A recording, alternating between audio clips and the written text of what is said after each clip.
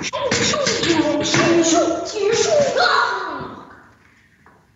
young Padawans. It's May the 4th. May the 4th be with you. I'm Katie Gervin. I'm calling you from the Tulsa Zoo, joining you from the Tulsa Zoo. And we've got a really exciting program for you today. We're going to learn all about some animal adaptations that we can find in the Star Wars universe. Pretty cool. Are you ready? All right, let's get started. But before we get into our planets of the Star Wars universe, we kind of have to learn about what an adaptation is, right? Does anybody know out there? What is an adaptation? Well, an adaptation is something that the animal has or something an animal does that helps them survive better in the wild. For example, right here, this big funny bone, this is from a giraffe neck. And as you know, giraffes' necks are huge, very long necks. And that's a special adaptation that giraffes have to help them eat the leaves at the very tops of the trees. Now, the other animals in the savannah don't have that adaptation, right? So they have an advantage or an edge over those other animals, right? They can get those leaves at the top and the other animals can't, right? Pretty cool bone, right? The giraffe has 7 of these in their neck, and they actually have the same amount as most mammals, right? So people being mammals, we have vertebrae in our neck as well, and we have 7. But a giraffe's neck bones, or vertebrae, are much larger, right? Big as my head, right? Awesome. Now another adaptation that some animals have, this is an owl skull. Check that out, an owl skull. And if you notice, you can see those huge holes right here, and that's where their eyes would go. Now remember, owls are active at night or nocturnal, okay? So they are going to have those huge eyes so they collect a lot of light at night so they can see better, okay? Pretty cool. Now also, they see really well. They'll be able to see about a mouse about a football field away. So a pretty amazing skill that they have.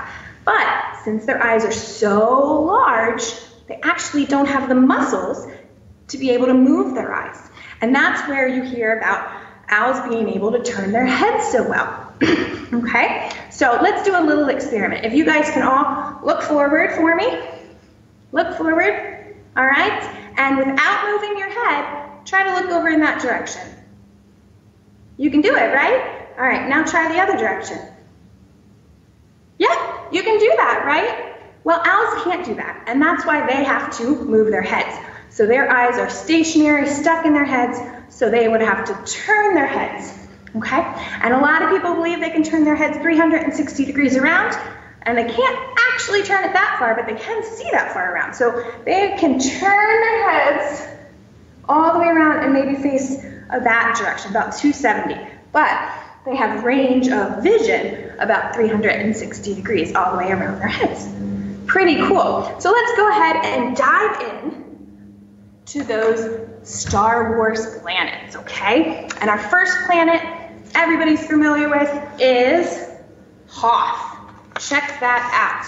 Now this, of course, is the location of Echo Base, one of the rebel bases. And Echo Base is really set in a harsh climate, so they could stay hidden. Now, Hoth, the planet Hoth, is super cold, right? Very cold, very icy planet. There's another picture of that. Not lots around. Now, does anybody remember any animals that lived on Hoth? Right, you saw one in those pictures.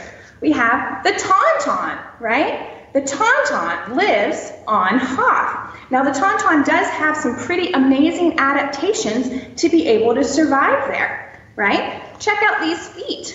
These feet are huge, all right? And big feet allow this animal not to sink down into the snow and just stay on the surface, so they can stay there. Did you know that these tauntauns, they can run 90 kilometers per hour? Wow, that's really fast. And I guess that's why Luke Skywalker and Han Solo used to ride them, right? Those rebels used to use them as transportation, right? Now another adaptation that these guys have, if you can see it, they actually have 4 nostrils, and that's to help keep their temperature. If they are running really hard and need a lot of air, they can use those 4 nostrils to breathe. But if it's a little bit colder out, they can shut those nostrils and just use 1 set so they don't release as much heat, all right? Now, one thing that I'm missing, what is this guy covered in? He's covered in fur, of course, and that helps him stay warm in the cold, hot environment. Now, this guy has to watch out for somebody else.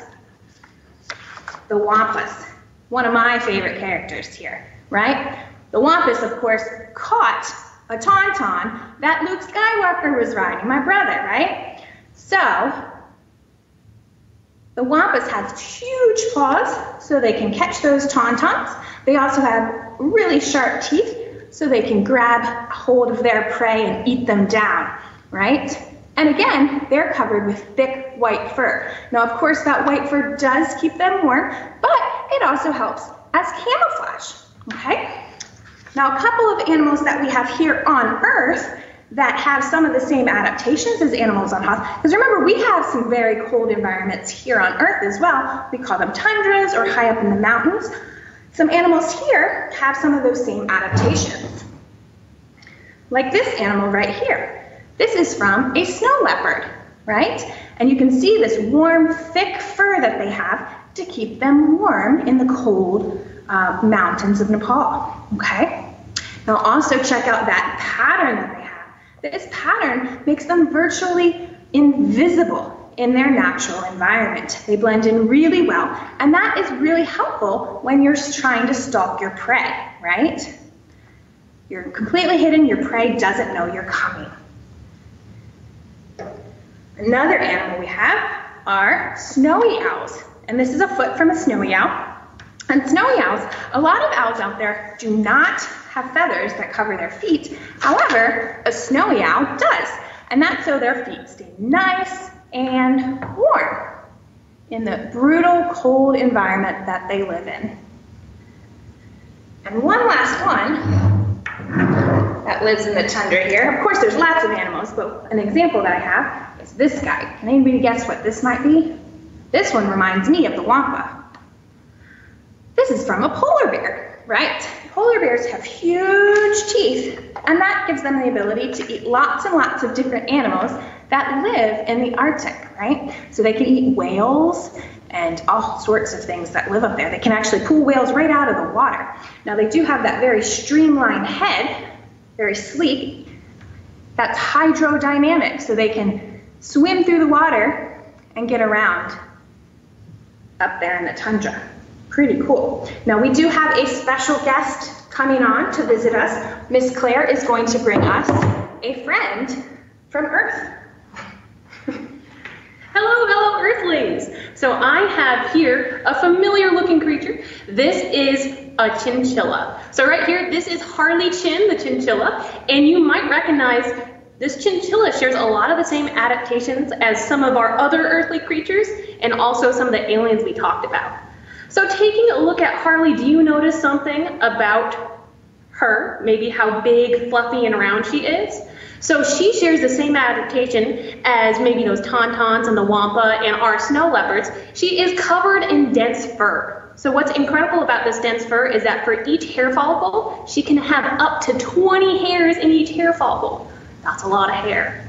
And another adaptation with that hair, let's say a predator's coming after Harley, oh no! What's she gonna do? She can actually drop her hair. So have you ever had your cat's hair in your mouth or your own hair? You know it's very uncomfortable. So a predator would go like, no, I don't want to eat that. Harley here can be found up in the Andes Mountains in South America. So that's why she needs this dense fur. She also has something really cool with her feet similar to the tauntaun. Not sure if you can see them, but she has long, flat feet, perfect for jumping and doing some awesome parkour trips up in the mountainous area. So that is Harley Chin, our chinchilla from Earth, and I think we're going to move on to another planet here. So Princess Katie, would you like to come back? Hello. All right, so that was a really cool animal. Remember, hawk is super cold, unforgiving, icy planet.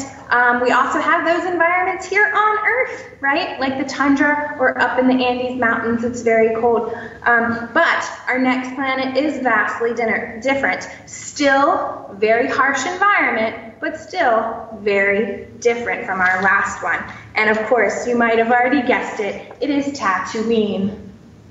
Tatooine is, of course, the birthplace or home planet of both Anakin Skywalker and Luke Skywalker, right? But you can see it is a very desolate environment. Super, super, super hot and super, super, super dry. And one of the reasons it is so hot there is because they do actually have 2 suns. Oh my goodness. 2 suns make it very, very hot. Now the animals that live on Tatooine do have to be adapted to that desert environment. And one of the most scariest animals out there, of course, is the sarlacc. All right, now the sarlacc we can just see on the surface of the sand is his mouth, all right? But under the sand lies something far larger. So if we look at a cross-section, this is the sarlacc. He buries himself in the sand and his body remains underground with just his mouth hanging out so he can eat things. Yum. Another animal from Tatooine is the dewback, all right? Now, of course, you might have seen some stormtroopers riding the dewback as they are domesticated, but the dewback are completely adapted to their Tatooine environment. They do have that thick, scaly skin, which helps retain moisture so they don't lose it. Remember, water is very valuable in a desert situation, all right? They also have those large mouths so they can chomp down bushes all at once, all one bite, because they are herbivores, where they only eat plant material, okay? And there's not a lot of opportunity to eat plants in a desert, so when the opportunity is there, they have to eat it quickly so others can't find it, okay? Now, of course, we do have desert environments here on Earth, and a lot of animals have adaptations to help them survive here, okay? Now, one of those animals is this guy, okay? This is a girdle lizard, and you can see that this animal is covered with spiny scales, and those spiny scales, of course, help protect them, okay? But they also help retain that moisture that they would lose from the desert sun, okay? Now, this is a really cool animal because not only does it have that scaly skin, but when it gets scared or threatened, it would actually bite the end of its tail and form a little ball, kind of like an armadillo, and they are known as armadillo girdle lizards. Pretty cool. Now, this guy right here uses a bit of the same strategy as the sarlacc. So in the daytime, all right, these guys are going to bury themselves, just like that sarlacc. A lot of animals in the desert do like to go underground during the hot of the day. It's very, very hot, so they like to get away from that sun. But at nighttime, they will come out of their underground layers.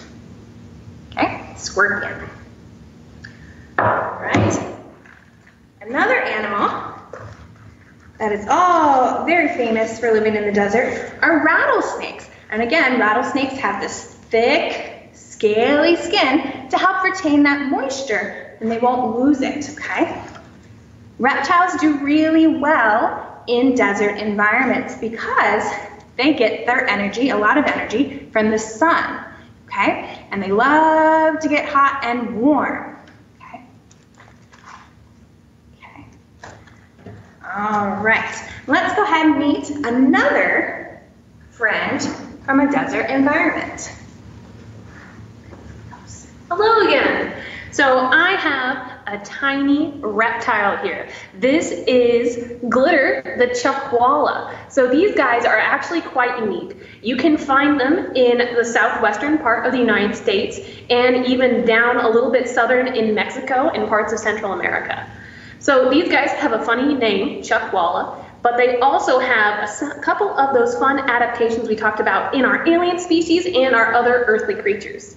So, like Princess Katie was talking about, dewback and our rattlesnakes and all our other scaly creatures, they have scales, which are perfect for making sure that the moisture doesn't get out. This guy doesn't drink a lot of water because of where he lives. He's going to be found in the desert.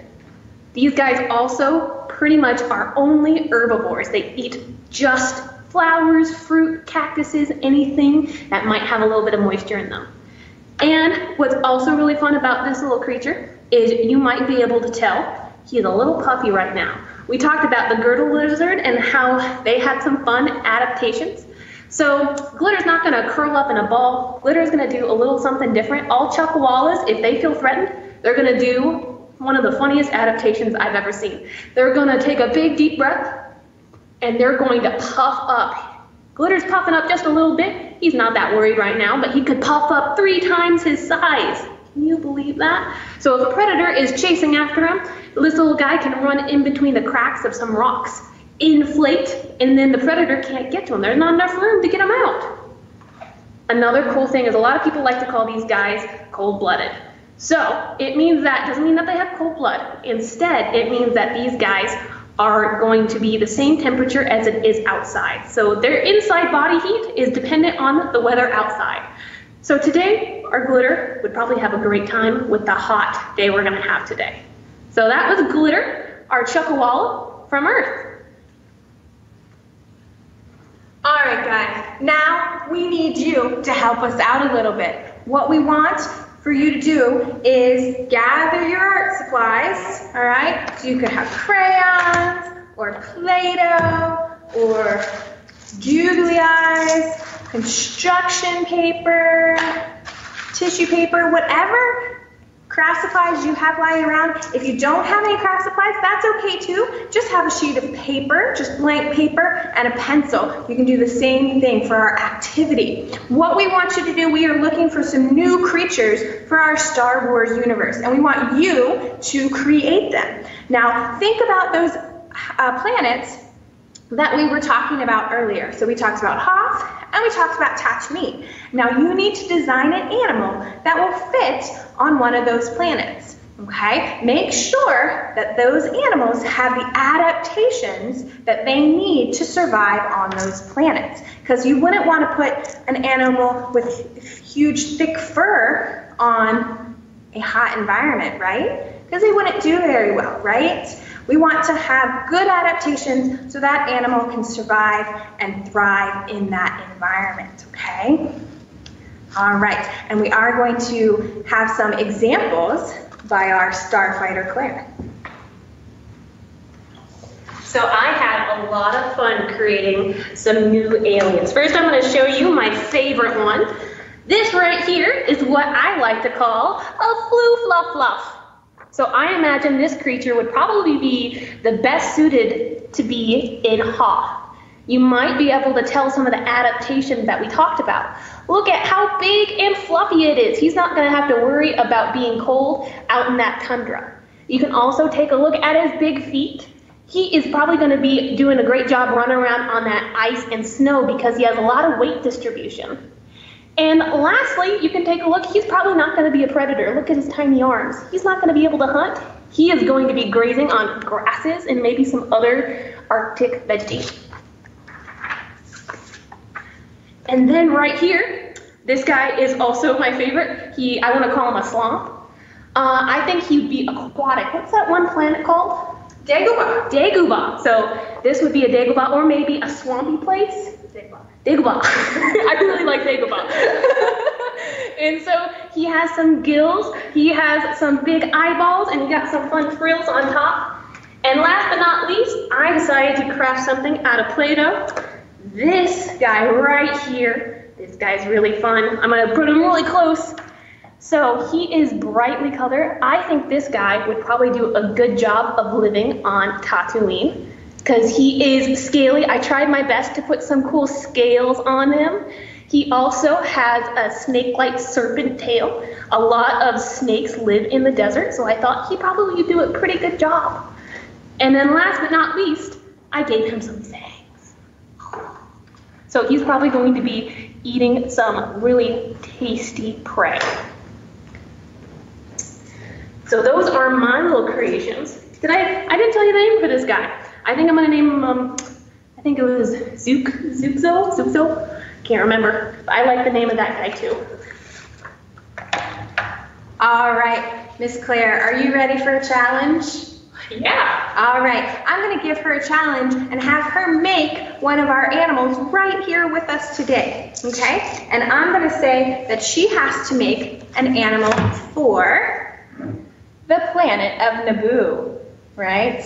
The planet of Naboo is where my mother comes from, all right? And Naboo is a beautiful, temperate, beautiful weather planet. Great, not too hot, not too cold, perfect weather. It also is covered with vast oceans, all right? Jar Jar Binks loves to swim down in the oceans where his village is, and these oceans are huge. So the oceans are filled with terribly huge, scary sea creatures, right? So very large predators, right? So I'm going to challenge Miss Claire to go ahead and design one of those animals right here. So because this planet is made mostly of water, I think I'm going to make an aquatic type of animal. And I thought, what better way for an animal to have a really cool adaptation than to be the same color as water. So we're going to work with blue Play-Doh.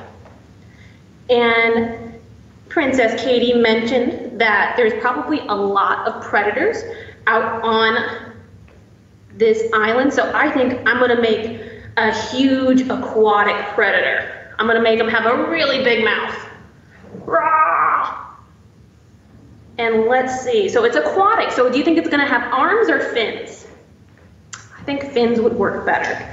But I'm out of blue, so let's see. I think I'm going to use some white, because there's also some maybe white colors. Sharks sometimes have white underbellies.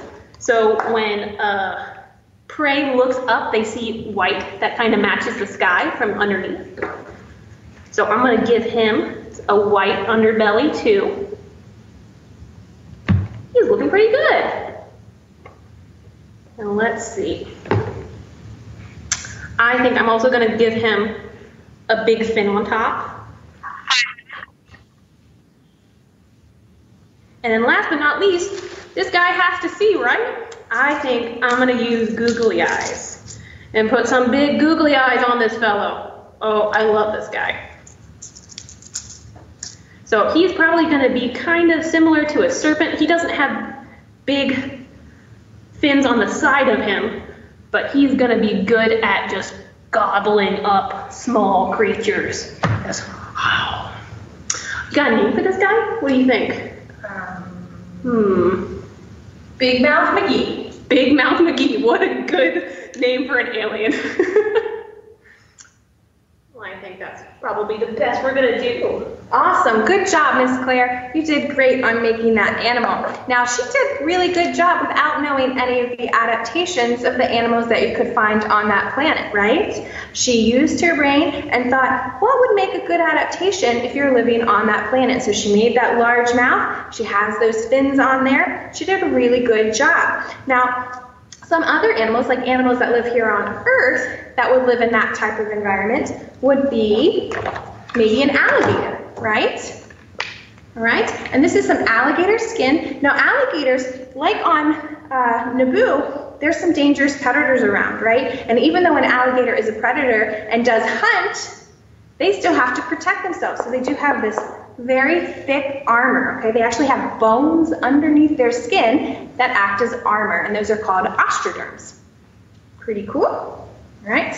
Another really cool adaptation that some animals have that live in a water type environment are these type of feet. Check that out.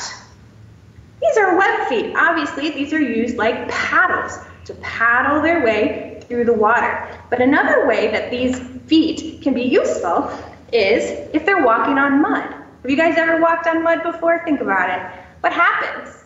You sink right down into the mud and you get kind of stuck, right? So these web feet will help them stay on the surface of the water. Another really cool thing, check this out. This is from a great blue heron. We have these around here in Oklahoma. Great blue heron. And check out this beak. This beak is specially adapted for them to do what? If you said hunt, you got it right. So they catch their prey with this sharp beak. Okay, pretty cool. So they use it, stab that fish, and then they can eat it. All right, well, we've had a lot of fun with you today going over adaptations. We love this. We love Star Wars, so we wanted to bring that to you.